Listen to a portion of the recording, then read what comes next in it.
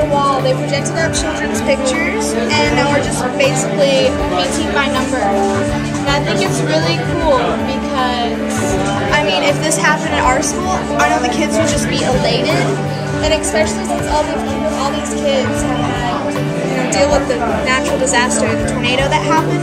I just think it's great.